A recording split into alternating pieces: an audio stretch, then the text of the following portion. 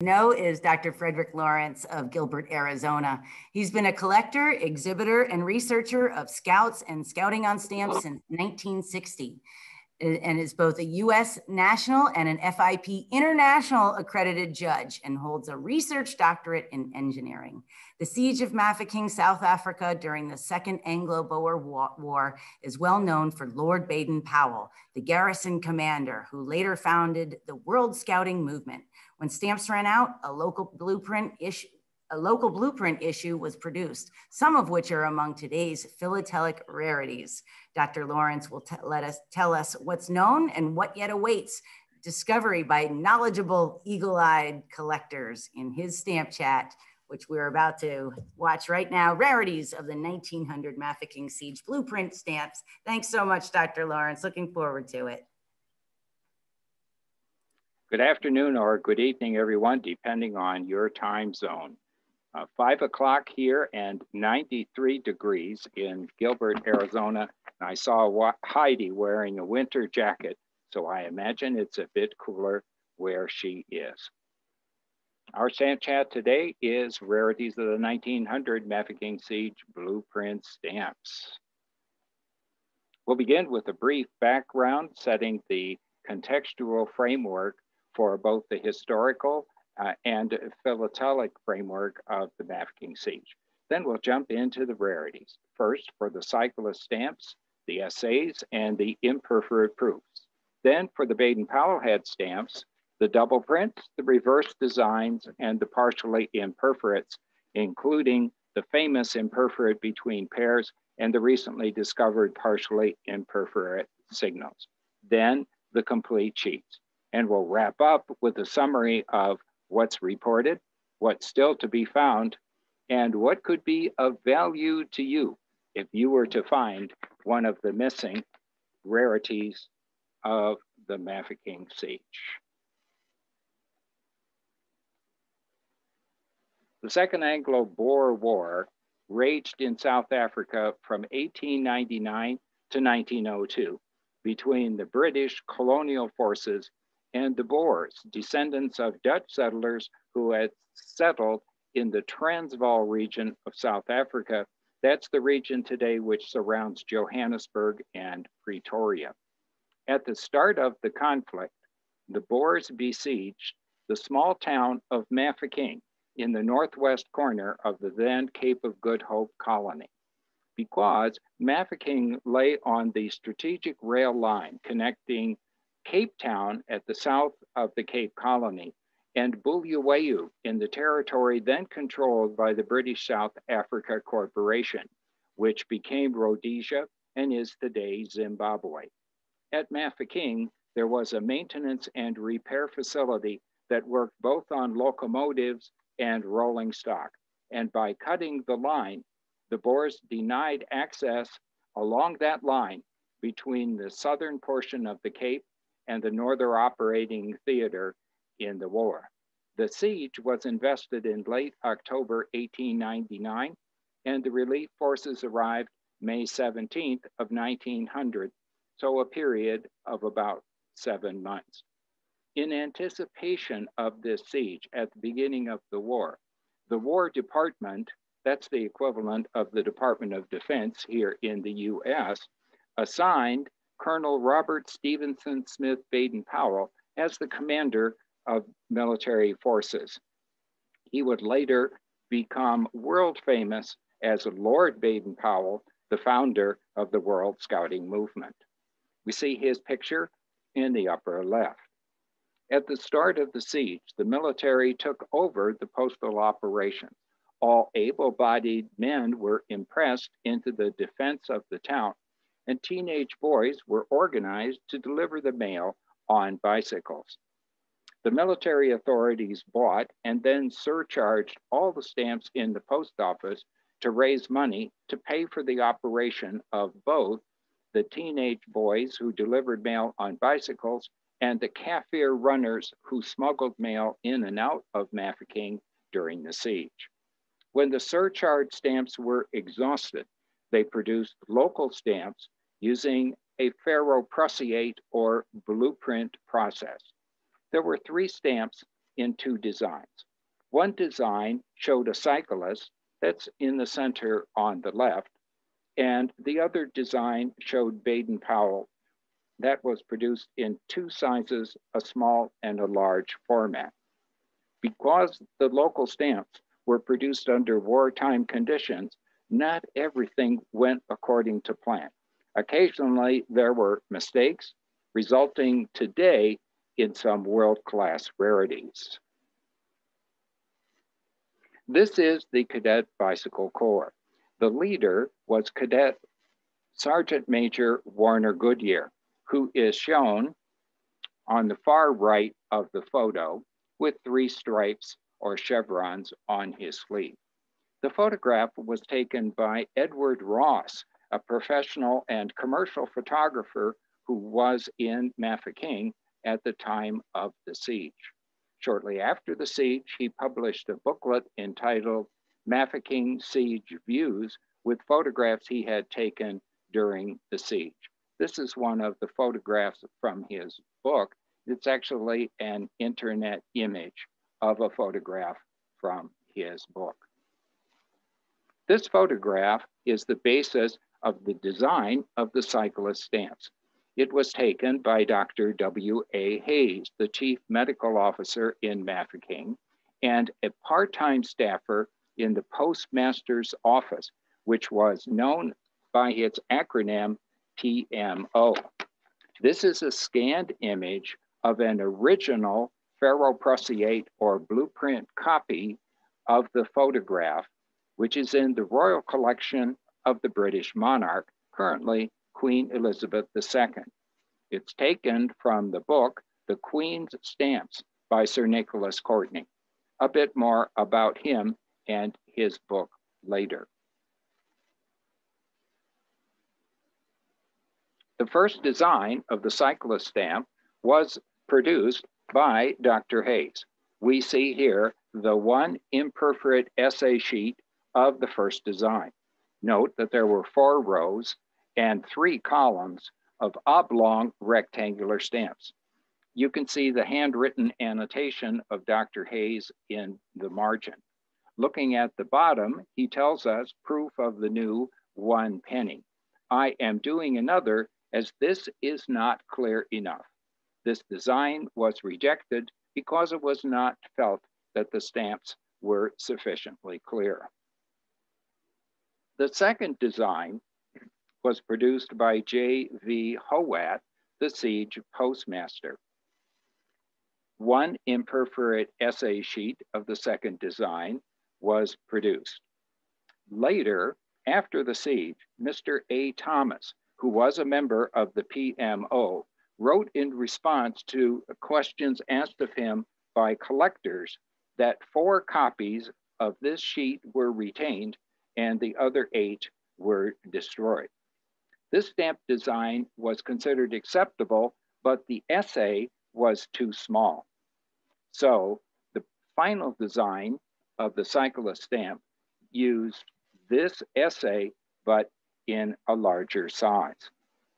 There is only 1 of the 4 copies believed to have been saved that is reported today. It was owned by the famous Dr. K. Freund, who wrote extensively about the Mafeking siege in the 1940s in the S.A. Philatelic, which is the journal of the Philatelic Federation of South Africa, although his principal article about this stamp appeared in the essay-proof journal. His collection was sold in the Maria della Quellara collection, a pseudonym, an auction held by Harmers of London in 1970. And it is still owned by the collector who bought it in that auction. He occasionally exhibits this stamp competitively, so keep your eyes open. You might see it at a national level exhibition near you. There were 2 imperforate proof sheets produced of the second design. 1 is in the Royal Collection. There is no image of that sheet in Sir Nicholas's book, so I cannot show it to you today. The other sheet was broken up into 2 pairs and 4 blocks. All 4 of these pieces are today in private hands. The pair in the upper left also was sold in the Maria della Colla collection auction of Harmers of London in 1970. The lower left block was sold in the Sir Maxwell Joseph collection auction of Sotheby's in London in 1982. Then again in the Salisbury collection auction by Christie's Robson Lowe in London in 1995, and was last seen in the Cape Town collection auction of Spink in London in 2005. The lower right pair is from the Walter Grobe Segrist collection and was last sold in Christie Robson Lowe's auction in London in 1993. Finally, the image of the block in the upper right is from an auction catalog, but I have no more information to share with you today. I'm anxious to find out where this block is today and when it was last sold. When I put this slide together, I endeavored to place the images so that the borders between the stamp area and the dark outer margin, that's from the wooden frame that held the glass negative plates that were used to produce the stamps. More about how that was done in just a moment. Together, such as here and here. The result is that it appears that some of the sheet is missing. I don't think it's really missing, but rather that the image of the upper right block was cropped for use in an auction catalog or a price list. I hope nobody cut away what appears to be the missing piece of the gutter for this block. In 1949, Alfred Lichtenstein plated the cyclist stamps. He looked at hundreds of examples and recognized 36 different individually recognizable stamps, which he then arrayed into 3 plates, which he arbitrarily numbered 1, 2, and 3. Based on the stamps that he examined at that time, he postulated that his arbitrarily numbered plate number 3 produced about 50% of the total production. Plate number 2, 42%, and plate number 1, 8%. As a result, collectors and researchers today believe that plate number 3 was used first until it wore out, then plate number 2 until it wore out, and then plate number 1, production from which was interrupted by the relief on May 17. Plate number experienced deterioration, which you can see in the bottom row and in the bottom margin. Stamps were produced by placing sheets of chemically treated paper on the glass negative plates, exposing them to sunlight, and then developing them using a ferroprussiate process. Ferroprussiate process produces Prussian blue, so the stamps are blue on white instead of black on white. There was, of course, no color photography possible in 1900. Hence, this original imperforate proof sheet is from late in the life of plate number 3, the first plate used. Why the imperforate so-called proof sheets were produced late in the life of plate 3, we do not know. The stamps with Baden-Powell's picture were based on this photograph, the same as you saw on the earlier slide, that was taken by Edward Ross. The literature suggests that the photograph might have been taken by D. Taylor, another photographer, but close inspection of the photographs and the stamps show that it was indeed Edward Ross's photograph, this photograph, that was used. This is a photograph of the art master for the Baden-Powell head stamps. The stamp was designed by Captain Greener, a member of Baden-Powell's staff during the siege. It has a handwritten annotation on the back from Greener, then a colonel, stating that it is a genuine photograph of the art master of the stamp that he designed. The art master was produced by first printing a picture of the Ross photograph of Baden-Powell, cutting it to shape and affixing it to a piece of poster board. Then the framed lines, the scrolling at the top, and the value tablet were inked in with India ink. To get an idea of the scale, on the right is the head of a drawing pen, roughly the size of a modern-day thumbtack. A photograph was then taken of the art master. 12 prints were produced, cut to size, and affixed to another piece of poster board in 3 rows of 4 stamps in each row. Then a photograph was taken of that paste-up multiple. The glass negative from that photograph was used to produce the sheets of stamps. Unfortunately, things didn't always work out according to plan.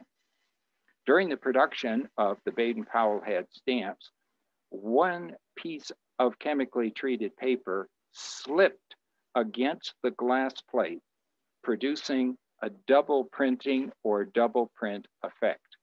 You can see that markedly in the value tablets of the stamp on the far left and the stamp the third from the left, not as visible in the other 2 stamps.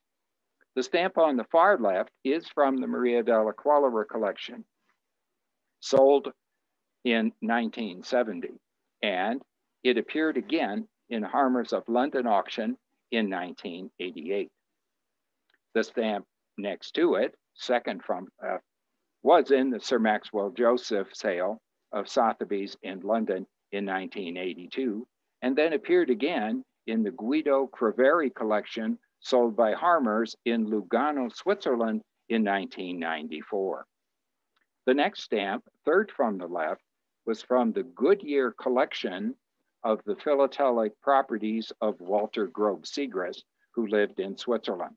It was sold by Christie's Robson Lowe in London in 1993.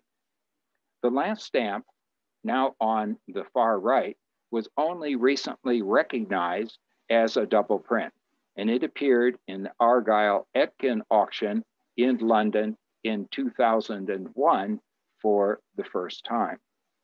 This stamp has the so-called ball flaw, ring flaw, or bullseye flaw, which is immediately to the right of the 3 of the date May 3. So here is the ball flaw or the bullseye or ring flaw. The flaw resulted from a small piece of debris, like a cinder, that intruded on the emulsion on the negative glass plate. Sunlight then refracted around that tiny piece of debris, producing the white ring of the ball flaw, the ring flaw, or the bullseye flaw. This is sheet position 11 in the lower right-hand corner of the sheet. The fact that the doubling is very difficult to see in this stamp, as it is also in the second from the left, suggests to us that what happened was the sheet of paper rotated on the glass negative, with the center of rotation in the lower right-hand corner. So stamps there do not show much of the doubling effect, while stamps in the upper left corner of the sheet have a demonstrably apparent doubling in both the scroll and the value tablet. Only these 4 examples of the double print have been recognized, meaning there are 8 yet to be discovered. I suspect that at least some, if not all, of the remaining double print examples still exist, but they're difficult to see. Unless you're really looking for it, you'll pass right over it. So these are probably in collections or dealer stocks, just waiting to be discovered. Then, later in the production, the granddaddy of all errors appeared. One sheet of paper was placed on the wrong side of the glass negative plate, resulting in the images in the stamps being completely reversed, i.e. a mirror image. 10 stamps from the sheet of 12 are reported today, 3 mint and 7 used. There is today 1 mint in the Royal Collection and 1 used. Previously, there were 3 used in the Royal Collection. More about that a little later. The stamp on the far left is one of the mint examples in the Royal Collection. The image is from the book The Queen's Stamps by Sir Nicholas Courtney. The second stamp is also in the Royal Collection. The image is from the January-February 1990 issue of the London Philatelist, the Journal of the Royal Philatelic Society of London. Once a year, at the beginning of the fall season, the keeper of the Royal Collection puts on a display at the Royal with material from the Royal Collection. In late 1989, the then keeper of the Royal Collection, Sir John Marriott, showed the display Africa, a Miscellany, including this stamp. The next stamp, third from the left, used to be in the Royal Collection. The keeper of the collection occasionally sells stamps, decommissions them from the collection in order to raise money for acquisitions of new material. Duplicates are sold, and the proceeds are used to purchase material not yet in the collection. Previously, it was not possible to know if an item had been decommissioned from the Royal Collection. The Crown, Buckingham Palace, did not permit that information to be made public. This stamp was sold by Harmers of London in 1996. Shortly thereafter, the policy changed, and the Crown now permits material deaccessioned from the Royal Collection to be publicly acknowledged. When the policy changed, Harmers was allowed to disclose that this stamp had in fact been consigned to them after having been decommissioned from the Royal Collection. For those of you who exhibit or look at exhibits, you know that the provenance of stamps is also often indicated by parenthesis X and the name of the collection. Imagine seeing this stamp in an exhibit with provenance X, the Royal Collection. Clearly a stamp that would have high rarity value when it comes to judging that exhibit. The last stamp on the far right was from the Maria della Qualera sale in 1970. 2 more of the reverse designs. The stamp on the left is from the Guido Craveri collection, again sold by Harmers in Lugano, Switzerland in 1994.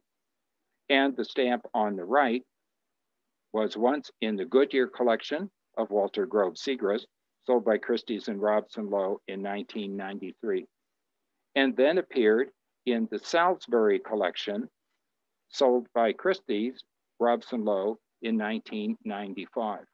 Prior to that sale, there was an exhibition of rare stamps in the Claridge Hotel in London.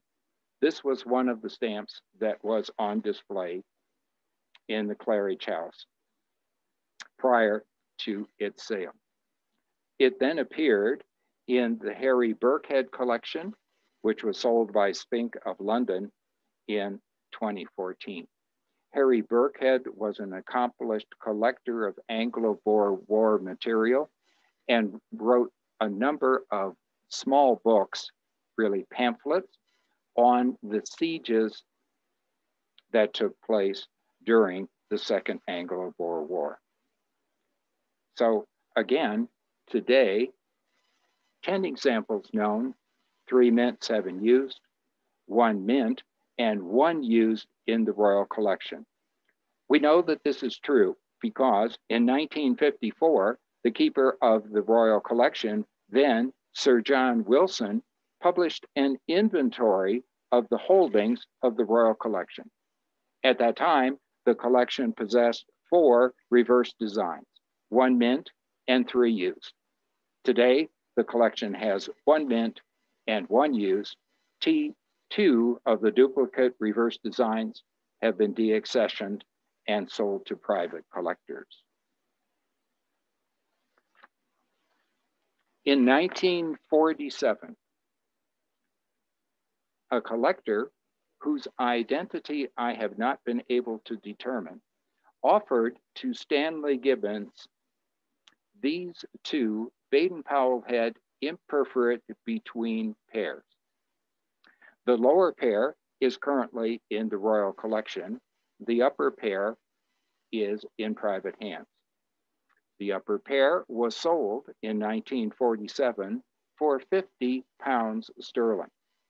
In that year, the official exchange rate of the pound to the US dollar was $4.03 per pound.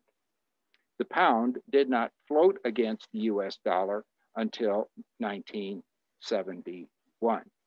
So 50 pounds was $201.50 in 1947 money. In today's money, adjusted for inflation, $2,350. The 2021 Scott catalog value for the imperforate between pair is, as we'll see in a later slide, $100,000. That is 42.6 times the adjusted for inflation price of acquisition. Or if you look at it as an annual rate of return, 8.875% across the 73 years from 1947 to 2020. Just a little better than the US stock market has done. The British monarch at the time was King George VI, the father of the current Queen Elizabeth II, who bought the lower pair that is now in the Royal Collection. The upper pair was seen in the Phillips of London auction in 1992, where it realized a little over 52,000 in then-year dollars. It was exhibited in the Salisbury collection in the Claret Hotel, and then offered in the Salisbury collection sale in Christie's Robson Lowe in 1995, where it dropped to 47,000 and change. In 1999, it was bought by the current holder in a private treaty sale. Rumor is that the price was just north of 52,000. Here's the front of the Stanley Gibbons sales booklet in which the imperforate between pair was sold. Note the selling price, 50 pounds. And the notation that the stamp would be Stanley Gibbons number 20A in the next edition of their catalog. That is still the catalog number of the stamp today. Now, today, we know Stanley Gibbons from its store on the Strand in London, but at that time, they had an office in St. Albans, which is today a district north of downtown London. There was only the imperforate pair in that booklet. Here is the page on which the imperforate pair was offered in this small glassine envelope. So far as we are aware, only 2 of this rare imperforate between exist, and no more imperforate between pairs have shown up since that time. Extremely rare and interesting imperforate between. The buyer was C.A. Sands, Esquire, who lived in Stroud. In late May, he wrote to Stanley Gibbons, and we see here the reply from a director of Stanley Gibbons to the buyer, who was offered the stamp on approval. I have the pleasure to inform you that I have no hesitation whatsoever in guaranteeing this item as being genuine in every respect, and should you wish me to do so, I will be pleased to place our guarantee mark on same upon return of the stamps in question. Mr. Sands did not return the stamps, and there is no expertization mark from Stanley Gibbons on the back. The director continued, in regard to your second comment, you will, I feel, sure appreciate that it is impossible for us or any other business concern to forecast the future or to make any definitive statement as to whether you would always be able to realize the value on these stamps should you wish to sell same at a later date. The stamp market is, of course, as we know still today, one of supply and demand, the same as any other market, and the buyer, as a businessman, will no doubt realize the impossibility of forecasting the values on the market. Again, catalog value today, $100,000 for an imperforate between pair. In the late 1990s, a fellow Scouts and Scouting on Stamps collector, who is also a stamp dealer, visited me here in Arizona. He brought with him a stock sheet on which there were several dozen blueprint stamps, including this very interesting stamp on piece, to which my attention was immediately drawn. As you can see, it is torn imperforate on the left and the right, and cut imperforate by scissors or by a knife at the bottom. My friend told me that he had purchased the stamp some years ago, about perhaps 10 years ago, thought it peculiar, and set it aside for future study. Notice that the upper left-hand corner of the stamp is missing. That fits nicely with the small piece of stamp in the upper right-hand corner of the pair that is in private hands. This reconstruction was done electronically by a friend of mine who is much more computer savvy than I am.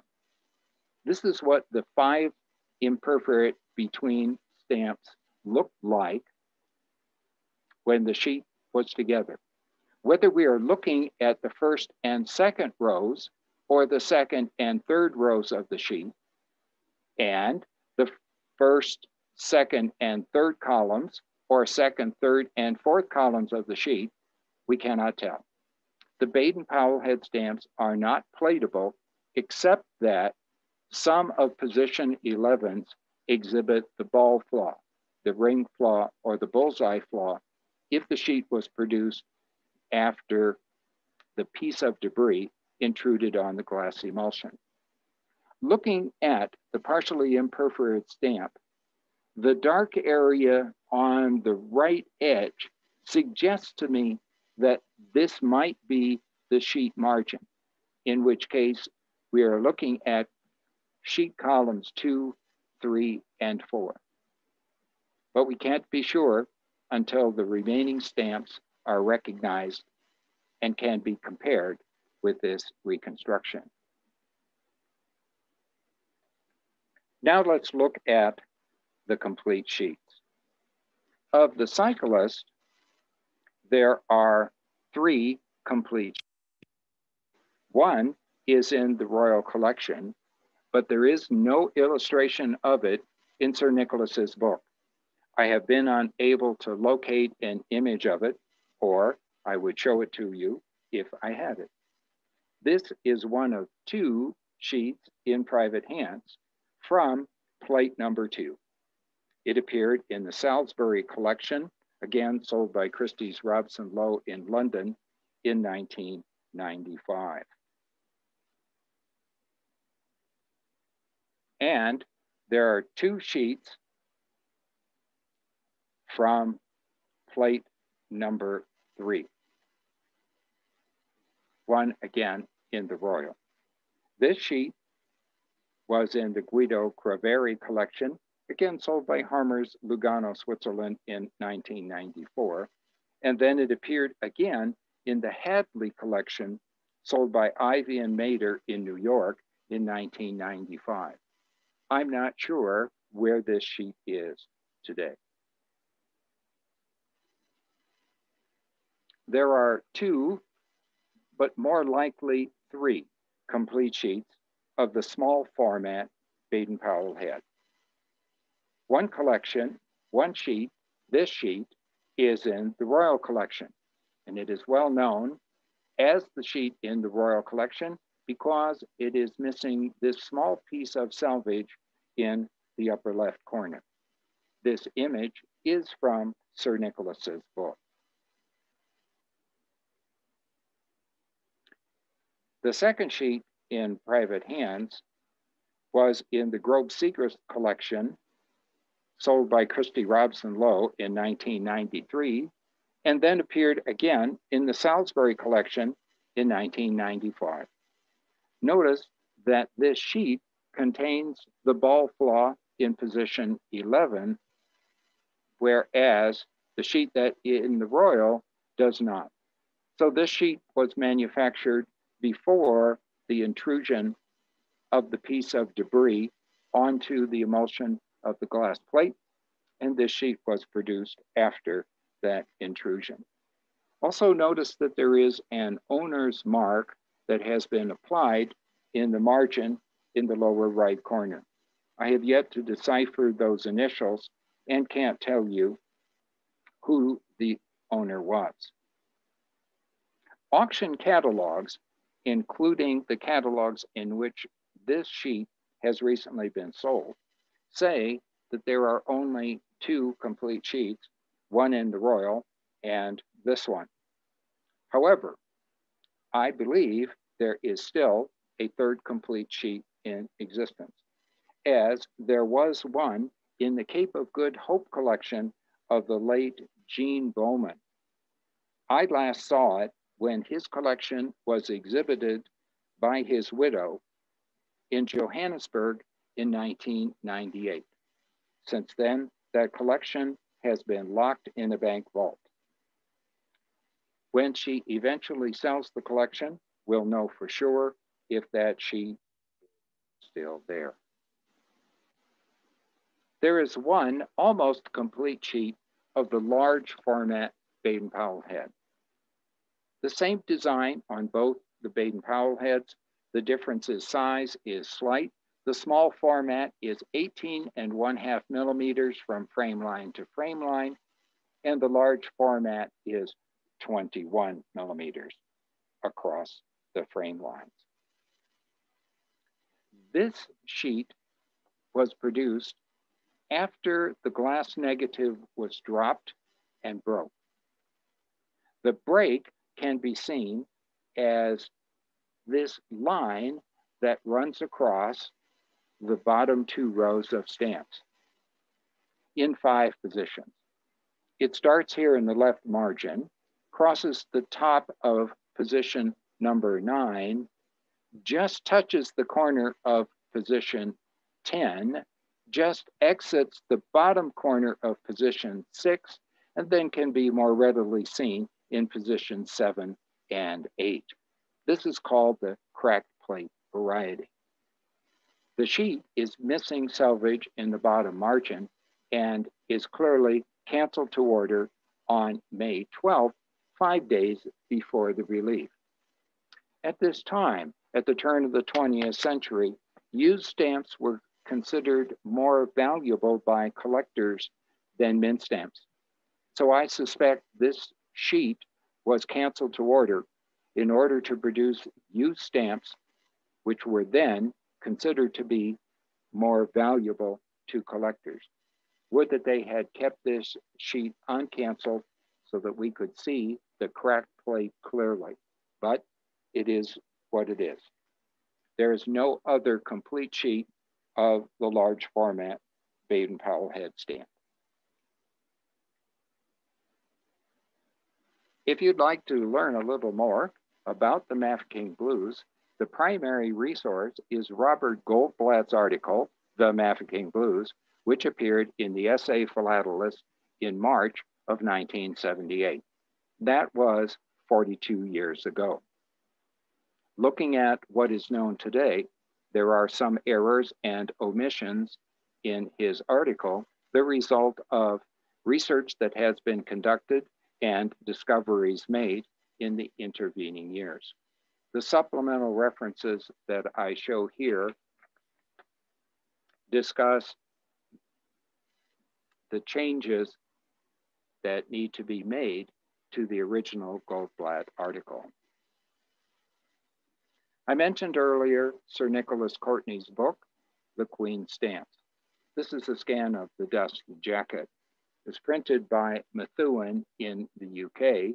You can borrow this book from major philatelic libraries or purchase a copy from most booksellers.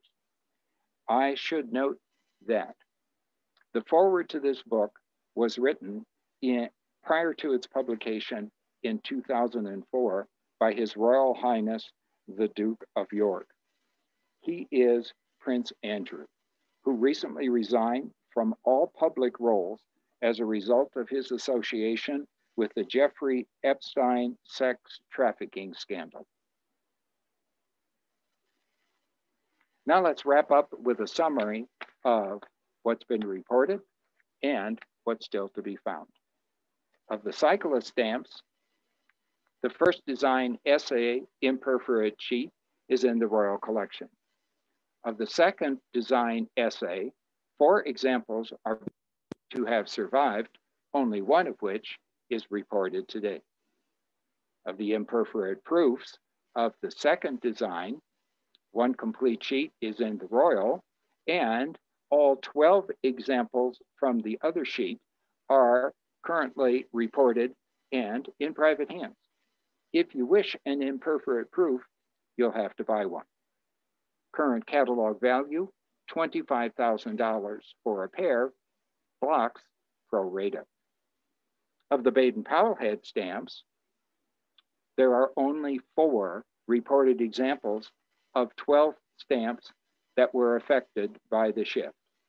The current catalog value is $25,000, which to me seems quite low, especially since there are 10 reported examples of 12 that could exist of the reverse design, whose catalog values are $100,000 mint, remember 3 mint, and 55,000 used, remember 7 used. 1 each in the Royal Collection, so 1 mint and 7 used in private hands. The granddaddy of the rarities is the imperforate between. There are 2 pairs reported from some number of pairs or a triple, or up to 7, possibly 8 singles from the sheet, depending on the geometry of the 5 stamps that we now know exist. Catalog value for the imperforate between pair in private hands, again, $100,000. And the partially imperforate single recently listed by Scott is valued at $45,000. If anyone wishes to follow up with me with comments or questions, you can contact me at my email, ieconsulting@cox.net. Thank you for participating in today's Stamp Chat. Now you know all about the rarities of the 1900 Mafeking Siege blueprint stamps. Keep your eagle eyes open for these rarities in the auctions, in collections, and in dealer stocks. You just never know what the value could be to you if you were to spot one of these still unreported rarities.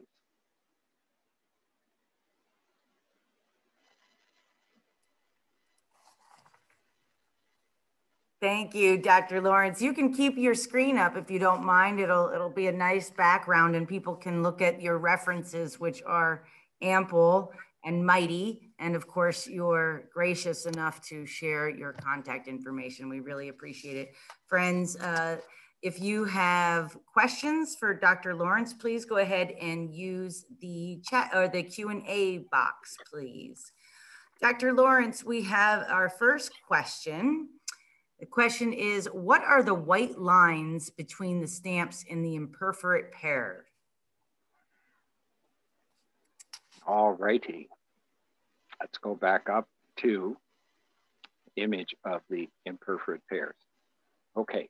Again, the way that these stamps were produced was the art master was produced on a piece of poster board, then photographed. 12 prints were made of that photograph, and those 12 prints were pasted onto another piece of poster board in 3 rows of 4 stamps per row. The white that we see between the stamps is the poster board behind the pasted in images of the art master. So this was a photograph of the art master. This also a photograph of the art master, 12 of them pasted onto a piece of poster board, again, 3 rows by 4 columns.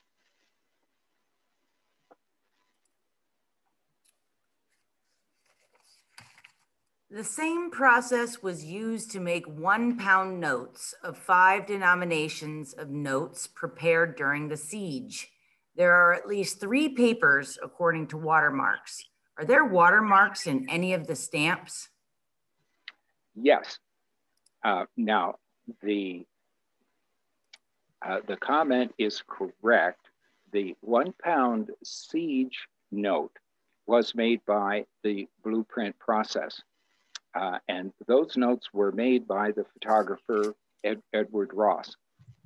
And there's an intriguing photograph in his book showing the notes being pinned onto a clothesline, like a clothes that you would pin to a line outside to dry. And he and some of the other members of the postmaster's office or PMO staff are standing around and watching the 1-pound siege notes dry on the line. The other good fours that were valued in pence were produced by the local printer, the same printer that produced the Mafeking mail seed slip. So the other good fours or paper currency were printed, whereas the 1-pound note was made with the Ferro-Prussier process. Now, the stamps themselves were made on paper about the size of the current European A4 paper. The paper had 1 watermark near the center, the words Oceana Fine. Oceana with a capital O and lowercase letters, C-E-A-N-A. Underneath it, the word fine in all capital letters.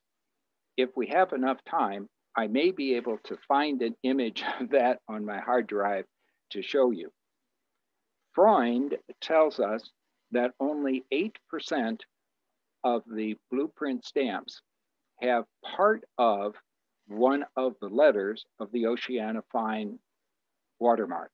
And that percentage is repeated by Goldblatt in his article in the essay Philatelist. Less than 8% of the stamps then have complete letters. There are a couple complete reconstructions of the watermark in which each stamp has almost a complete or complete letter. I've seen a couple of these show up in the auctions over the years. In 1986 at Ameripex, I decided to put together my own reconstruction of the watermark, and I bought a stamp with a complete letter. I am still missing 2 letters in my reconstruction. So that was 1986. That was 34 years ago. So I have found all but 2 letters in 34 years.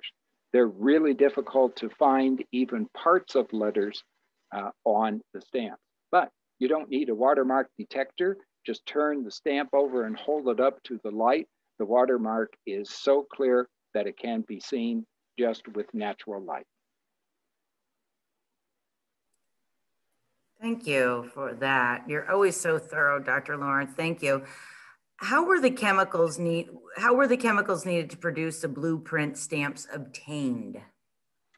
As I mentioned, the stamps, the original stamps that were in the post office were confiscated by the military and surcharged with higher rates to pay for the operation of the post during the siege, to pay for both the Cadet Bicycle Corps and for the Kaffir or native runners who smuggled mail in and out across the siege lines. Be careful about the use of the word Kaffir, K-A-F-F-I-R. The literature refers to the Kaffir runners, but today Kaffir is considered a derogatory term referring to native South Africans. So just be careful about using that term in other than a philatelic context. The Kaffir runners smuggled mail out across the siege lines, both to the north and the south, and brought in messages for the military forces. They also brought in supplies of the chemicals that were used to produce the stamps. So the chemicals were not in Mafeking at the start of the siege. They were requested. Note was sent out with a runner requesting the chemicals, a runner who went to the south, down to Kimberley. And the supplies were assembled in Kimberley and then carried back by a native runner who smuggled them at night across the Boer siege line. That was a pretty dangerous business. If you were a Kaffir runner and you got caught by the Boers, that was it for you. Lights out.